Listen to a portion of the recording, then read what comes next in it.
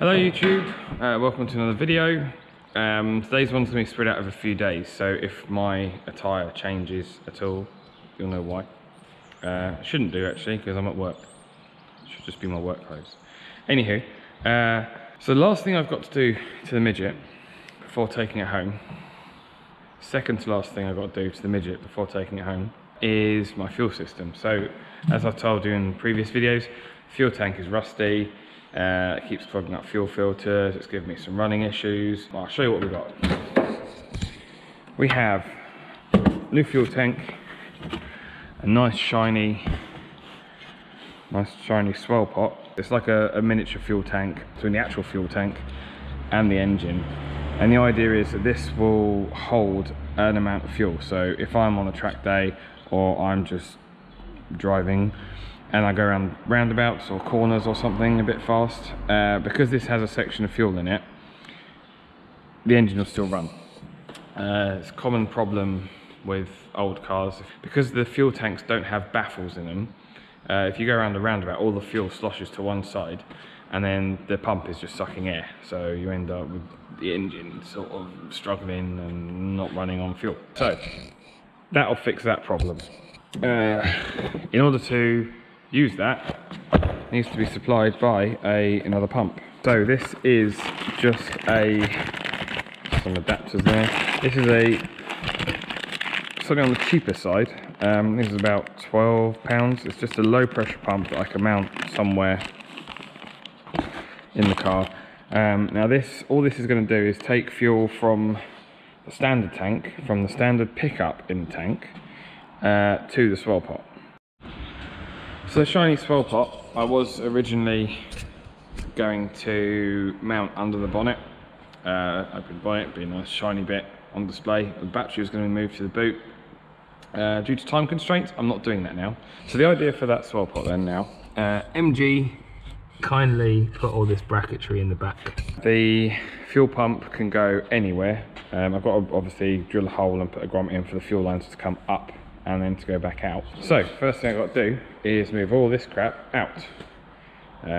Quite simple with YouTube and editing, because I can just go, there you go, it's all falling on the floor. The wonders of editing.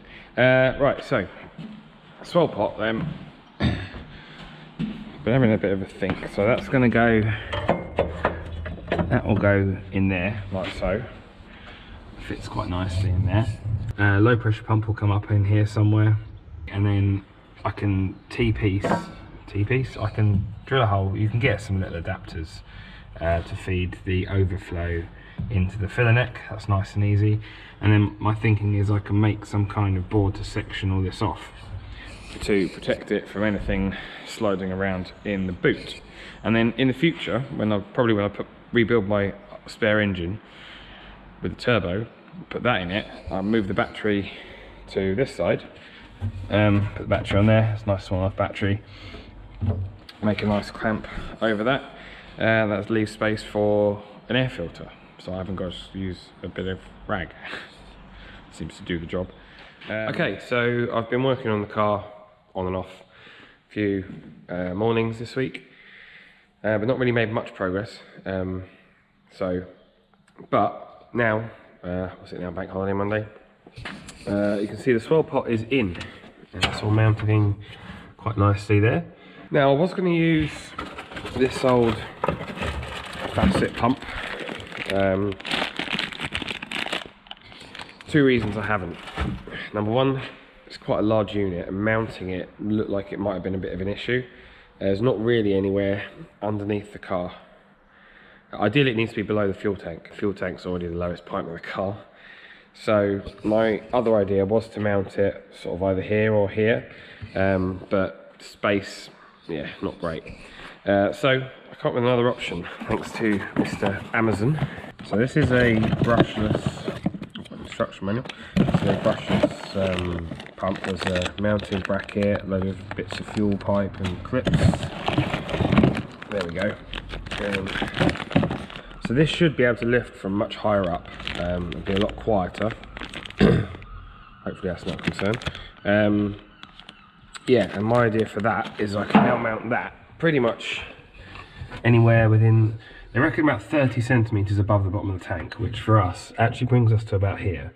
So any of this metalwork here, if I put some riv nuts into that chassis leg there and go on here, so I can just cover this section off here, and all will be good.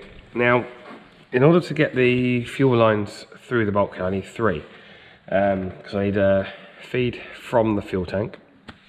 I need a feed back out of, a larger feed out of the swirl pot to go down to the high pressure pump, and I need a return line back into the swirl pot from the engine. So what I've bought are these. So these are basically, I think they call them barb ends. You push the hose on the end, put a little clip on, makes them watertight, fuel tight. And these, where's my nut? There. This nut unscrews, so you can drill a hole the size of that thread, feed it through the bulkhead, wind the nut back on, put a washer on either side. There we go, put a washer either side just to hold it. And then all we've got to do is drill a hole for that. We haven't got to worry about putting grommets in or making, any other way of doing it. So this seems like the simplest way. And as this section here of the car is pretty clear, although it's in a good place that the fuel hose can come off and bend around without getting in the way of something like the handbrake cables, rods. Handbrake rods run across the back of the axle there, or the axle, or anything else. And then we can just feed it through there. So I've got 2 of them that are 8mm, and I have got, actually, they came in packs of 2. And I actually thought I'll probably use one from the return of the swirl pot back into the tank. What I want to try and do is come into this filler neck, which I've seen somebody else do before, and it worked quite well. Basically, I've got 2 packs of the 8mm and 2 of the larger ones. So these ones will come off the bottom, they'll be the feed for the high pressure pump. So looks like I've got 3 holes to drill and figure out where I'm going to mount this pump. Alright, so holes are drilled. You can see I've done a really poor paint job, just to protect the inside where you drill it. Obviously you're going to get clean metal, and it's quite a susceptible area there, potentially for dirt and water, seeing as it's quite close to the wheels. Speaking of wheels, what I've done to help myself out, I did suddenly realise how am I going to tighten that up from underneath and from on top. So wheel off, and you can see the holes up there quite nicely. So the idea is, if I can get you a bit closer, the idea is that this hole here will be the feed from the tank, and I'll explain why in a moment. So we'll have the feed come up here straight into there. This larger hole is the feed to the fuel pump, which will come off of this thicker rubber hose here. Again, I'm hoping all I'm going to do is P-clip them up there, so that it doesn't interfere with anything. And this one on the end here is the return, which at the moment is that one there. So we've already got the hoses there. That's not going to be too big an issue. But yeah, the fact that I've taken the wheel off means I can get my arm under there and hopefully get something on there, just hold a spanner on or something, so I can tighten them up. I've got a couple of washers for each side. The larger one, for example, I've got some of these plastic washers, so go on there, that way around. I will probably put the nut at the bottom side from underneath. I'll tell you why. If it was to come loose, that will still sit in the hole. Gravity will hold that in. Is the paint dry? Yeah. Yeah, if the nut comes loose, that will still sit in there. If you do it from underneath and that comes loose, it's likely to just fall out. Top tip my granddad told me years and years and years ago. He was actually questioning something on his car at the time. I think it was his Vauxhall suspension bolt or something. From the factory, Vauxhall fitted it from the bottom that goes up into the subframe. The reason for that was there was no room to get the bolt out from the top without removing the subframe. He didn't really notice that, so yeah, I can't remember if he actually did take it up with Vauxhall or not. But, oh, grandparents, hilarious. So I'm going to get these in then, and then I will plumb in. I'll show you how to plumb in this side of it, and then I can get on with replacing the fuel tank. Alright, that was easier than I thought. They're in there nicely, nice and tight. Like I said, this one here is going to be the feed from the tank, from the new tank. That'll be the feed from the outlet, from the swirl pot. It will go down to the high pressure pump. And this one here is the return, which will come back to probably that one, I would have thought. Don't think it matters which way around these two are. Next thing I need to do then is, actually probably next thing we need to do is mount the new pump. The reason I was going to go with this one here as the feed is that I can mount that quite nicely there, and it's, if you have a look, it's kind of in line with that outlet anyway, and then we can loop back from this end to whichever one we want here, and then the route's clear for the other two just to come up onto where they need to go. So, oh yeah, it does have out on there, so that's what I was looking for, whether it has out and in. So this needs to be mounted, like I said, pretty much ideally within 30 centimetres to the bottom of the tank, which anywhere below this line here is. It also needs to be, oh, it also says flow on the side, it also needs to be ideally at sort of a, normally I think they say about 30 to 45 degree angle. Oh, there's also a little filter. Filters fuel going into that pump, and obviously we've got the main filter which will filter the fuel coming out of the high pressure. Wanted one before the high pressure pump, but 12mm or 1/2 inch hose is a strange size to find filters for, as it turns out. So, but not to worry, it's been fine so far. Right, so this mess of hoses is now all in. So we feed back to the tank. So I use one of those through the bulkhead fitting things, drilled a hole in my spare fuel hose. And I fitted it from the bottom up. So this is actually the nut on this end. That's because the hose will stop the nut coming all the way undone. So if it did decide to work loose, like if it was the other side, the nut could fall into the tank, which obviously we don't want. This is the return line from the engine. This is the feed to the high pressure pump that will then go down to the engine. And this little one at the bottom here is the feed coming up from the tank, which goes into our little lift pump and then into the middle one on there. Now, I am fully aware that I have a lot of joints here.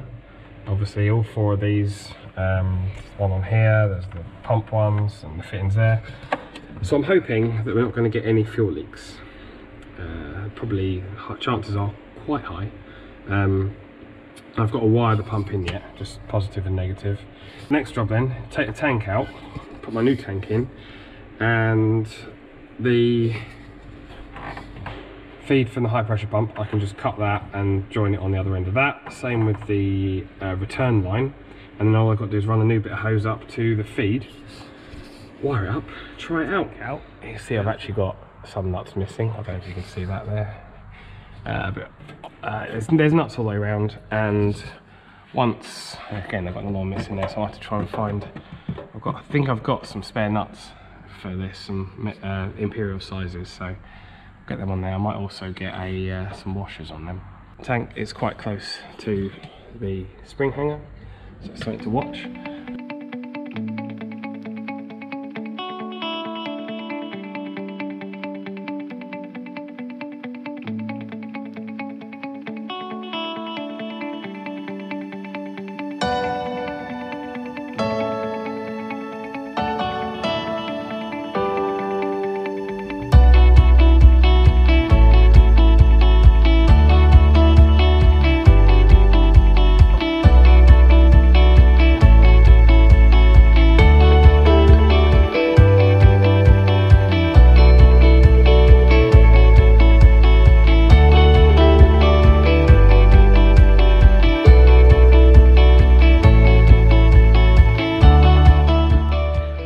Did you spot it?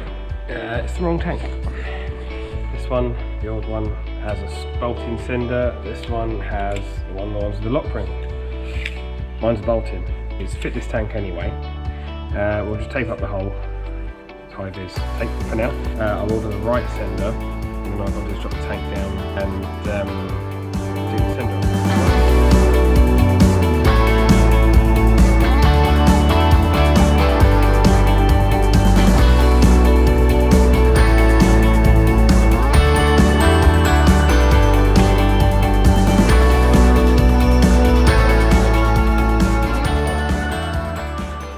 Okay, so we're all pretty much plumbed in. So we got our feed there to the low pressure pump, feed down to the high pressure pump, and the return line next to it. Quite happy with how tidy that is.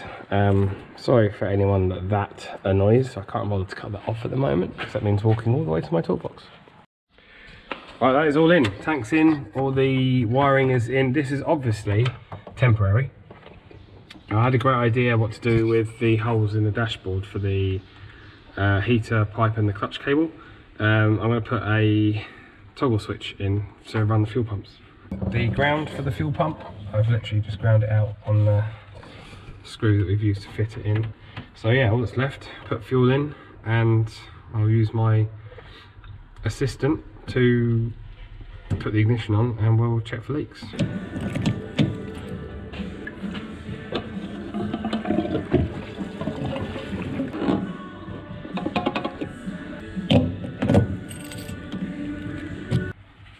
Okay, so we're ready to look for leaks. I've got Selena over by the ignition, so if you can put the ignition on, Selena.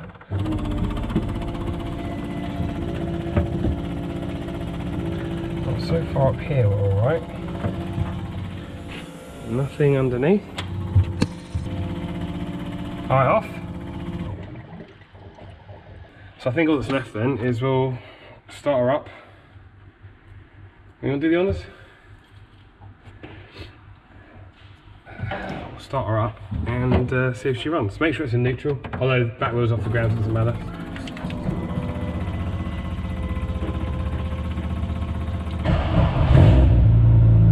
Well, we're running.